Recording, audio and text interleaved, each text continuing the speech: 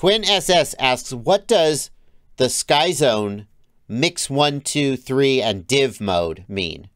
And does RF normal mean diversity? Does RF Steadyview mean mix? Thanks, please answer.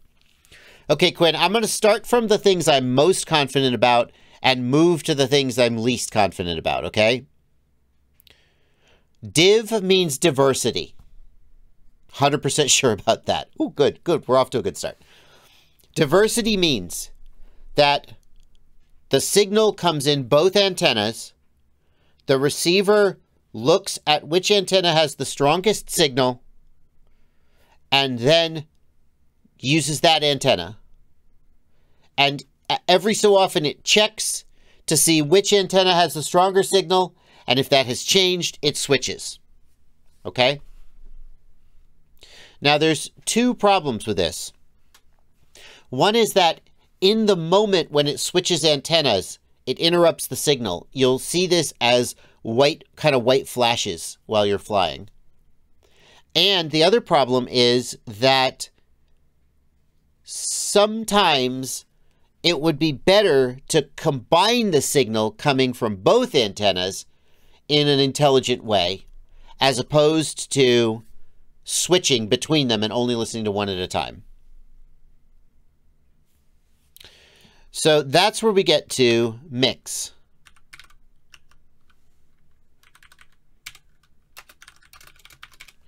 That's where we get to mix. So mixing does two things, okay? Mixing does, it does what I call frame combining, where it tries to take the good parts from both antennas and intelligently sort of weave them together into one good frame, as opposed to switching back and forth between the antennas. So with mix mode, you do not have any more white flashes from diversity switching, okay? And it does something called sync reconstruction.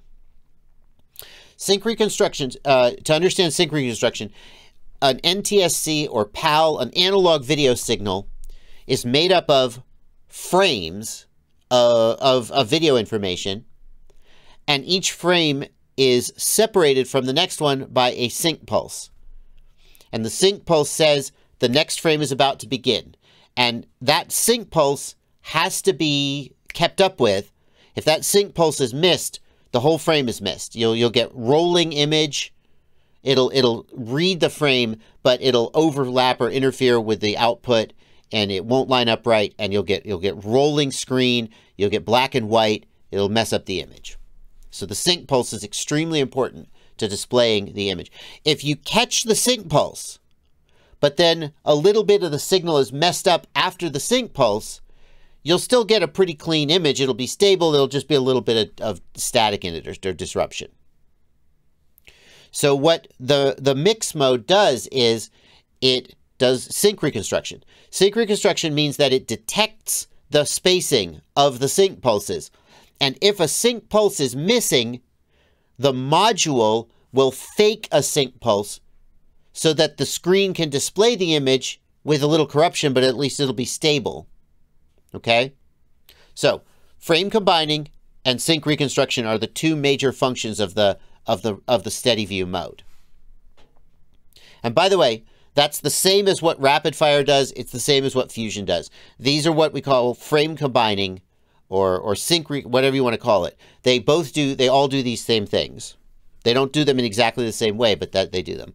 So with the Steadyview mode, you get no diversity flashing. You just get a stable image with no diversity flashing.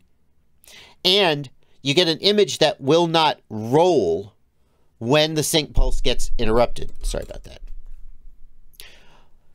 But there's a problem.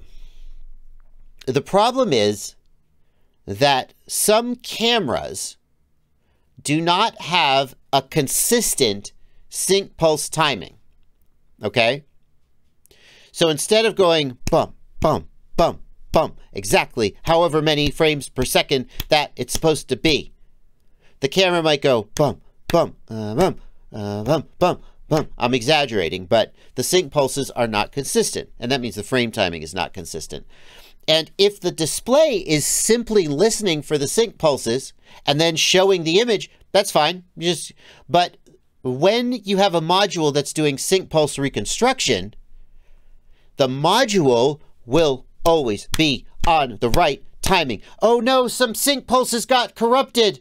The images, okay, the module starts recreating the sync pulses with perfect timing, but the camera is actually drifting. And that means the sync pulses that the module is creating are not actually in the right place relative to the incoming signal. And what happens then is you get a rolling screen. The exact problem that you're trying to solve. So, and this is not a problem that's unique to the Steadyview receiver. This is a problem that TBS Fusion and RapidFire have both had to solve, and they've pretty much solved it. What they do is, when the sync pulses go away, they keep recreating the sync pulses, but then if the sync pulses don't come back, they're like, forget it. Okay, forget it. We're going to stop doing that. And then the screen just has to do its best to find the sync pulses, and maybe they're there, maybe they're not. But the idea is that if you keep, let's say I start a tempo. Now I'm going to stop the tempo, and I want you to keep clapping at exactly the same tempo. And we're going to come back in 45 seconds and see if you've drifted. Will you have drifted? Probably, right? That's what happens with frame reconstruction. So what they do is they call it a sync lock time. The shorter the sync lock time, the faster the module will go, okay, we're not going to do that anymore. We're not going to recreate the sync pulse anymore because we're probably drifting. Okay? And that is, so Steadyview is mixing mode, where it does frame combining and sync reconstruction. And the mix 1, 2, and 3 have different unlock times, different lengths of time where it will try to preserve and recreate the sync pulses. But if it goes on too long, then the image will roll and it won't look good. Okay?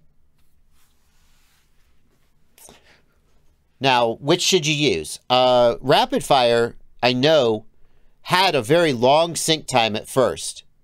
And the problem was it would hold on too long and the image would drift and roll if you have a camera. See, the thing is, if you have a camera that has a rock solid frame timing, then the sync lock could stay as long as it wants, and it would be a good thing. The problem is that when you have a camera that doesn't have consistent frame timing, you want that sync lock to be shorter. And RapidFire found that shortening the sync lock significantly gave better all-around performance. So I don't know whether mix 1, 2, or 3 has the shortest sync lock time, but I would pick the one that has the shortest sync lock time. Some people have pointed out, thank you, Ton Likes Analog in the Discord. Some people have pointed out that Steadyview is also reported, I don't know if this is true, but some people have said that it has problems with PAL signals, that it works great with NTSC, but it doesn't do well with PAL. So if you have a Steadyview and you're having a problem with it, try switching your cameras to NTSC and see if it helps.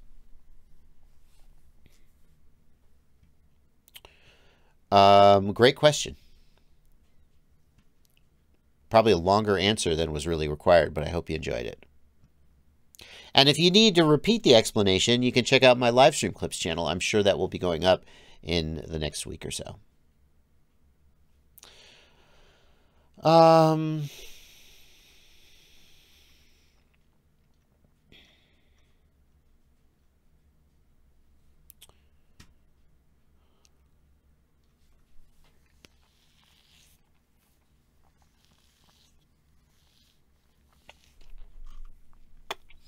Quinn SS, what I would say is use mix 1, and if you get rolling screen sometimes, then try mix 3.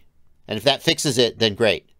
And if that doesn't fix it or makes it worse, then your only option is to go back to diversity, or try switching to NTSC and see if it's better.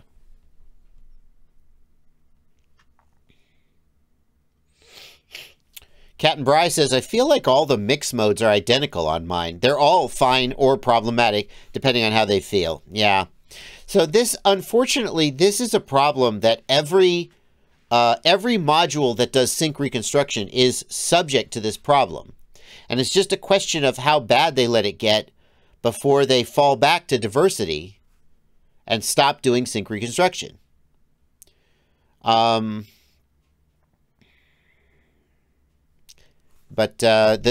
when tuned correctly, the results are quite good.